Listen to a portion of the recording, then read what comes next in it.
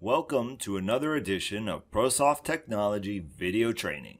In this edition, we'll be setting up an AN-X4 AB/DH Rio gateway to upgrade an existing Data Highway Plus PanelView to a newer EtherNet IP PanelView Plus 6 or 7 to connect to a PLC5. This diagram shows the DHP addresses and IP addresses of the hardware I'll be using. Note that this configuration will also work for upgrading to PanelView Plus 7. In this video, we'll quickly go through the steps to use the gateway's default IP address. We'll create a configuration file to route a PanelView Plus IP address request to the PLC5 DH Plus node address. We'll use the AN-X4's onboard web interface to configure the IP settings and to upload the configuration file with the DH Plus network configuration settings and routing. And finally, we'll go into Factory TalkView Studio to create a shortcut from the PanelView to the AN-X4 gateway. So, to begin, I'll plug the AN-X4 into a switch that my PC is plugged into as well. I'll open a browser and enter the gateway's default IP address. If the page doesn't come up for you, it's likely that your computer's not on the same subnet. There are a few quick steps that can fix that. First, we'll open up the command prompt and find out the current IP address of the computer you're using. If you're using Windows 7, you need to open the command prompt as an administrator. We'll type ipconfig, and what we need is the IPv4 address. This is the IP address that my computer is using. When you find yours, write it down, and we'll enter a command that will tell the computer to route the AN-X4's default address. I'll type route add 169.254.0.0 mask 255.255.0.0, the IP address that your computer is using, metric 20. Hit enter, and if everything was entered correctly, you'll be able to access the AN-X4's web page. And once the gateway's web page loads, I'll expand administration on the sidebar and select AN-X configuration. Here, the AN-X4 can be configured to use a static IP address, or it can be configured to obtain its IP from a DHCP server. In most cases, you'll want to use a static IP address. Otherwise, the DHCP server could assign a different IP address each time the AN-X powers up. Any software that's configured to access the AN-X4 would have to be reconfigured. So I'll select static. Next, I'll assign a host name and set the static IP settings for the AN-X4 gateway. It's important to use a meaningful host name because we'll be using it later. I'll enter the static IP address that I want to use. This is on my computer's IP range, so I can access the gateway's web page without routing a path. If you will ultimately be installing the gateway on a different subnet than the one used by your computer, you should enter that IP address at the last step of the configuration. So I'll enter the subnet mask and gateway address. Finally, I'll change the firmware type to AN-X AB/DHP. When all this is entered, click Submit to complete the configuration, and click Continue to reboot the AN-X with the new configuration. We'll wait 60 seconds to let the gateway reboot before clicking Continue again. So now we can enter the new IP in the address bar, and it will take us back to the AN-X4's web page. And there you have it. As a side note, if you change the module's firmware type without changing the IP address and go through the reboot process, you'll have to clear your browser's recent cache to see the new firmware type reflected on the AN-X4's main page. Now I can move on to configuring the gateway's Data Highway Plus settings. I'll expand Automation Network in the sidebar and select Configure DH Plus Network. Here I can select the baud rate.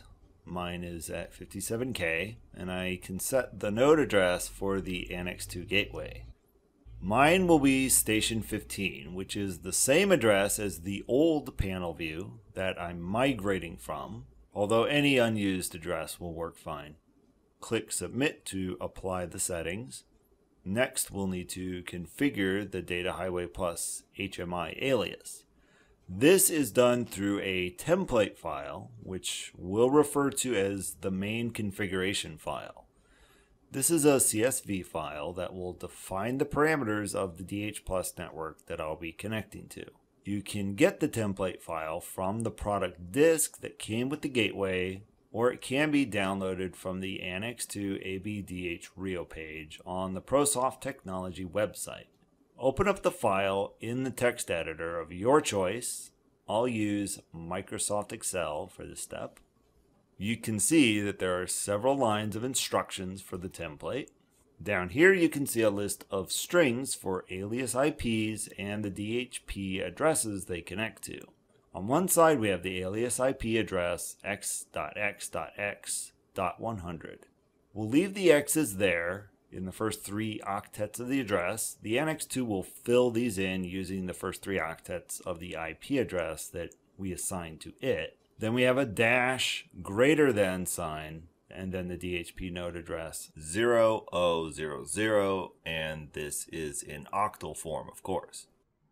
The alias IP that I'm using here should be based on what's described here. Just be sure that there are no conflicts with any other IPs on your network.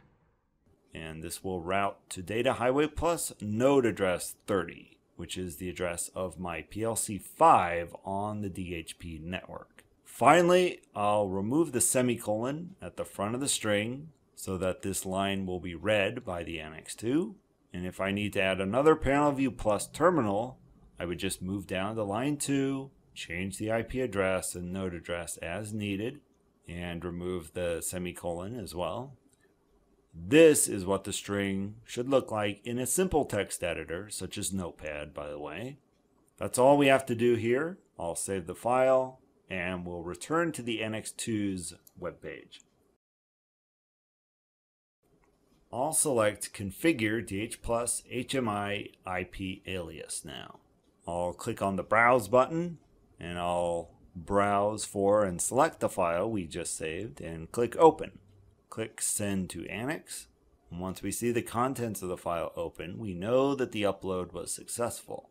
So now we'll go down and hit the reboot link at the bottom of the screen, and this will reboot the module with the new configuration file. And we'll wait 60 seconds for the reboot to complete. Once that's done, we'll click Continue. Expand log files, and we'll look at the HMI IP alias log. Here we can see that the alias was configured successfully. IP 10.1.2.10 is now DHP 0030.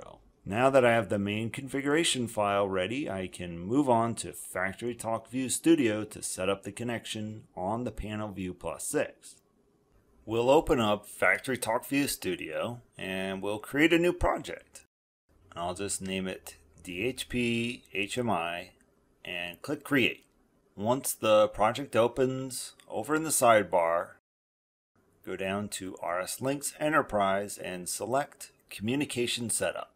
And this is where we will define the path from the panel view to the gateway. In the design window, right-click on the EtherNet driver and select Add Device. In the window that pops up, we'll expand Ethernet PLC devices, and I can now pick a PLC5 profile from the list. In this case, I'm going to select a 1785L20C PLC5 20C. Essentially, the AN-X2 emulates a PLC5 for the HMI. So you don't necessarily have to select the PLC5 that you're actually using. Any of the PLC5 profiles on the list should work. In the Device Properties window, I'll enter the alias IP address that I assigned in the configuration file that will map to the DHP node. Click OK. Now we're going to add a shortcut to the IP address of the alias. In the Device Shortcuts panel, click Add and give it any name you like. I'm just going to call it DHP. We'll apply the shortcut to our alias IP address, click Yes to accept the shortcut, and finally click Copy from Design to Runtime. Click Yes, and click OK at the bottom of the screen to apply the changes that we've made. Now we can return to the main display, and we'll add a numeric display from the menu bar. In the numeric display properties window, go to the Connections tab and click under the Values cell. Right-click on the project and choose Refresh Folders. At this point, we should be able to use our numeric display to scan the DHP files in the PLC5. And here you can see the files. And that's how you configure an AN-X4 AB Rio DH Plus HMI gateway. If you have any questions or would like to see more training videos, visit our website at www.prosoft-technology.com. Happy training!